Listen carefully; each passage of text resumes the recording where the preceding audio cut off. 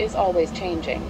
Words that may have been okay in the past, like hermaphrodite, are replaced by newer words, like intersex.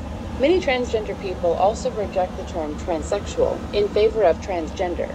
There are several words you need to know that are offensive to transgender people. Those words include tranny, she-male, he-she, faggot, dyke, transvestite, sex change. Using derogatory terms like these can lead to unlawful discrimination and harassment. There are two more terms that are often used loosely in reference to transgender persons. Cross-dressers are persons who dress in clothing of the opposite sex. A drag king or queen is an entertainer who impersonates someone of the opposite sex. Neither of these terms describes a person who is transitioning.